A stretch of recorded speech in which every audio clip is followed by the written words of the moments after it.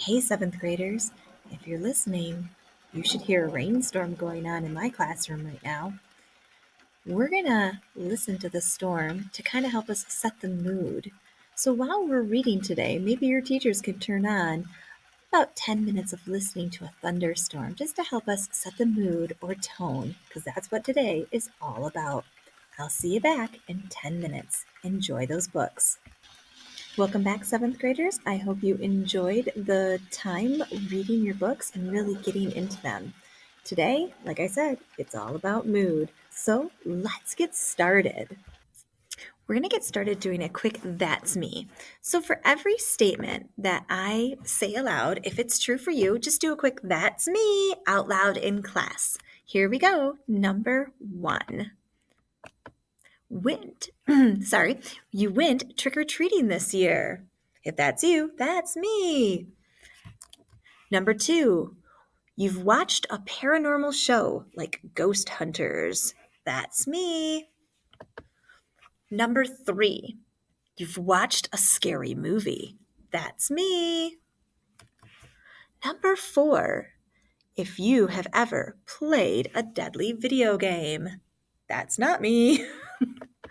Number 5, have been freaked out while babysitting or while home alone. That's me.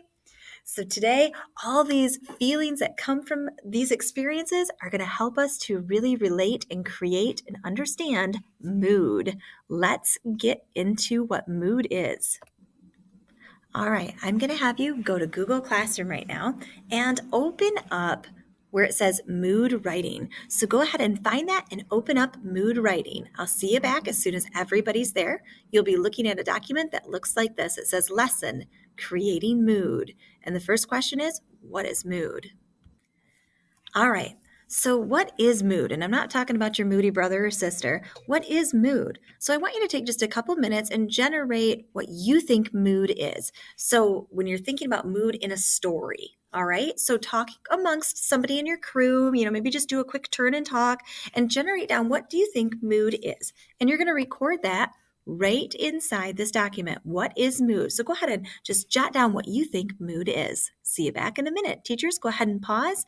When most students have had a chance to complete this, go ahead and start the video. All right, well, maybe you shared out some responses on what is mood. So most of you probably came up with something along the lines that mood is the feeling that the reader gets. So the writer sets that up, and they do different things when they're doing a mood. So right here, now tell me, why do you think mood is important in a story? Why would it be important? What's the big deal about having a mood in a story? Go ahead and share a couple answers and just jot down a few thoughts. All right, so why is mood important? That feeling that a reader would get from the story? Well, because it enhances the experience. It can leave you on the edge of your seat. So mood is important for a variety of reasons. Let's take a look at a couple reasons right here. And feel free to jot and add to your notes from what you see right here. So why mood's important? It creates that feeling, that atmosphere. It sets the stage for future actions or events. So you know what's going to happen when it gets dark or when that music starts to play. It can be used for foreshadowing and for suspense. It gives us some different ideas about the characters or settings. When things change, you then know kind of who the bad guy might be or who's in trouble. It definitely entices the reader. It heightens the experience. If all of a sudden everything goes completely still and completely quiet, the mood has changed and we are waiting to see what's going to happen next. All right, so mood is really important. Today, we're going to play around with mood. Scroll on down where it says elements of mood I notice in clip 1 and clip 2. I'm going to play these clips for you. And what I want you to do is I want you to jot down the elements that are creating the mood in these clips. So what is it that's creating this mood? And today we're really looking for a fearful, scary mood.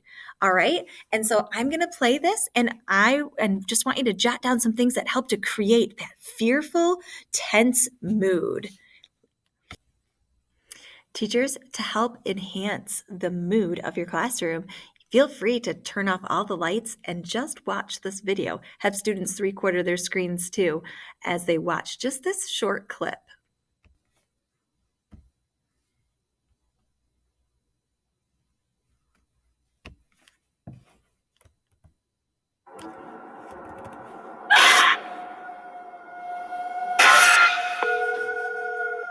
Hello? Is anyone there?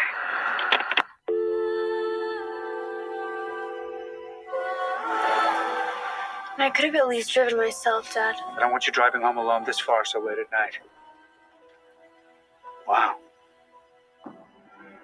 You must be Jill. We were so thrilled to find a babysitter at the last minute. Come on, I'll show you around. Your house is amazing. Thank you. Anything else? Where are the children? First bedroom at the top of the landing. Just make yourself at home.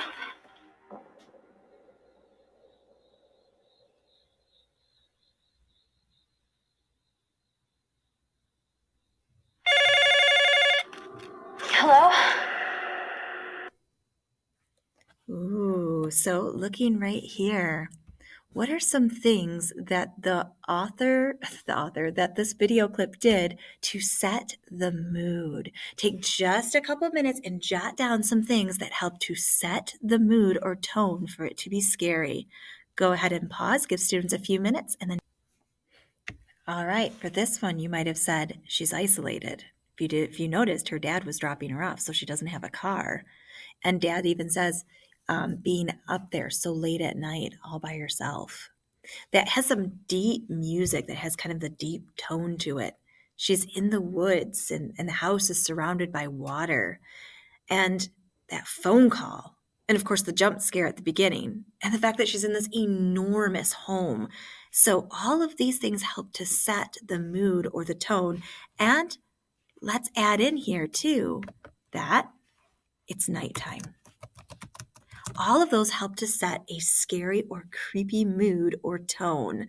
All right, let's watch clip 2 and do the same thing for clip 2. Again, teachers, it's kind of fun to turn off those lights and just watch this clip. Students, you can 3/4 your screen, and once the clip is done, record down what did they do to set a scary, creepy tone or mood. All right, I need to mention, keep it quiet so you can hear it.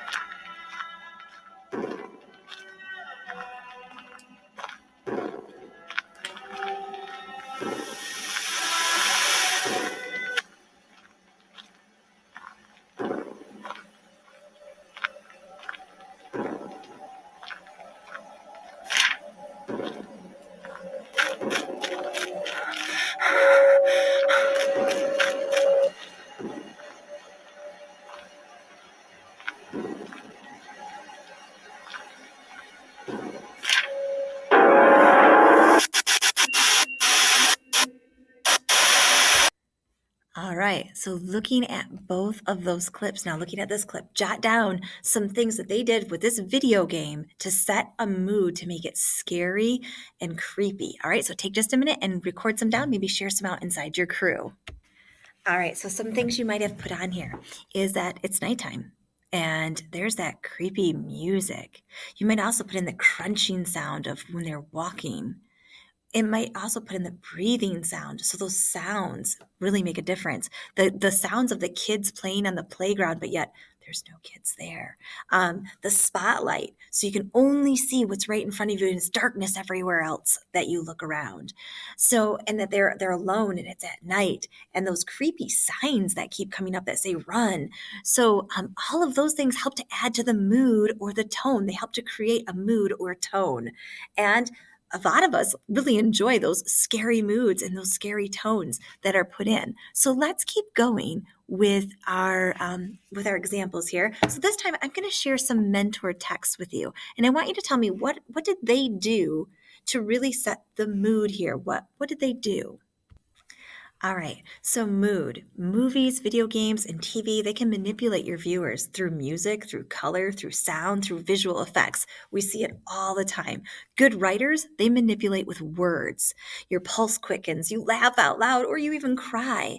So let's look at these mentor texts, okay? I'm just going to read you a little bit, and I just want you to write down, what do those authors use to help set or create their mood? Now, mood isn't always scary like the ones we just looked at, although those ones are a lot of fun and they're lots of fun to write. But some moods are peaceful. Some moods are very upbeat. And then some moods are very sad or creepy. So let's hear this one. This is The Highwayman. And so I'm just going to read to you and just tell me, what did they do to help set the mood? The wind was a torrent of darkness among the gusty trees. The moon was a ghostly galleon tossed upon cloudy seas. The road was a ribbon of moonlight over the purple moor, and the highwayman came riding, riding, riding. The highwayman came riding up to the old inn door. So now, what I just read to you, what are some techniques that they did that our author, Alfred Noyes, did to set the mood? Well, he did the weather. So he had the weather in here, and it was dark. It was at night. And there's nobody else around. And we're going up to that old inn. And you can hear it riding. Even later on in the story, when it goes talat, talat, talat, you can hear the horse hooves. So that helps to set the mood or the tone. All right, let's try another one. Let's look at After 20 Years. So I'm going to go to that one next. All right, After 20 Years, let's listen to how it starts off. It says, the policeman on the beat moved up the avenue impressively. The impressiveness was habitual and not for show, for spectators were few. The time was barely 10 o'clock at night, but chilly gusts of wind with a taste of rain in them had well nigh de-peopled the streets. Well, we've got a little bit of rain, and it's evening. And it says it's de-peopled, so there's not very many people around. So he's kind of got more of that alone. So those are the things that they're doing to set the mood or the tone. Let's take a look at Amigo Brothers. And Amigo Brothers is a little bit different because this time we're going to look at the mood or the tone that's being set on the day of the fight. All right, listen to this. Bong, bong, bong. The roar turned to stillness. Ladies and gentlemen, senores y senoras. The announcer spoke slowly, pleased at his bilingual efforts. Now, the moment we have all been waiting for, the main event between two fine young Puerto Rican fighters, products of our Lower East Side. So what did they use to set the mood or tone here? Well, they had the ringing of the bell. So they had that sound. Bong, bong, bong. So that helps to set the mood or tone. And it adds in an excitement as we get in there. And then we have the announcer with his upbeat tone. So all of these things help to set the mood. And so that's what we're going to be focused in on as we have to write our own moods. All right, scroll down till you get to this chart right here that says creating mood, because this is what you're going to work on from now until the end of the hour. Let's take a look at creating mood. Go ahead and 3/4 your screen so you can follow along with what it is that we need to be doing. So looking up here, this is a writer's secret. Good writers often start their stories with mood. They open up with mood. They did that in The Highwayman. They did that in After 20 Years. You see that in many stories. So let's remember that mood is that atmosphere, or it's that feeling that you get.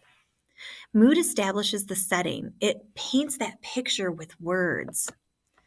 And with mood, a reader is led to a place and discovers how it feels to be there.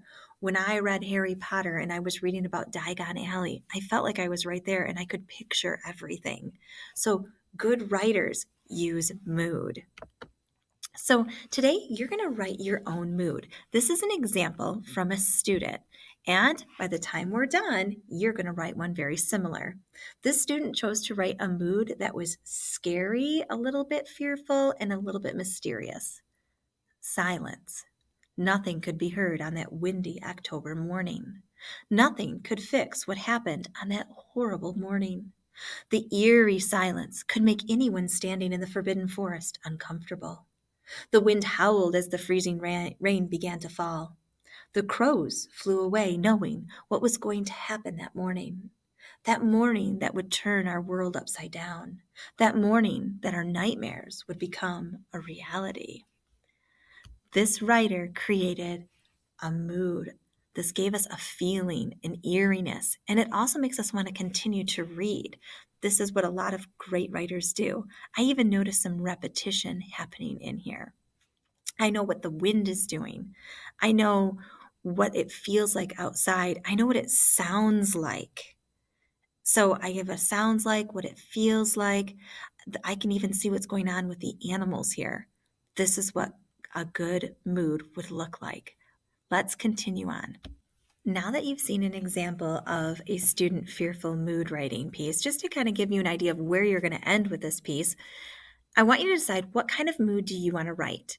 Lots of us love to write the scary, fearful moods. They're so much fun. You might even decide to do more of a mysterious mood. Some people want to do a peaceful mood.